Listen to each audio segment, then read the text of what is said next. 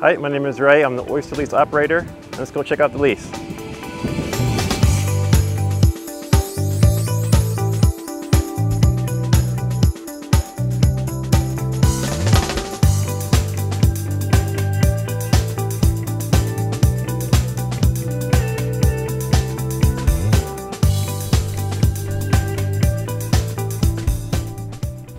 So this is our demonstration oyster lease here. It's a half-acre lease.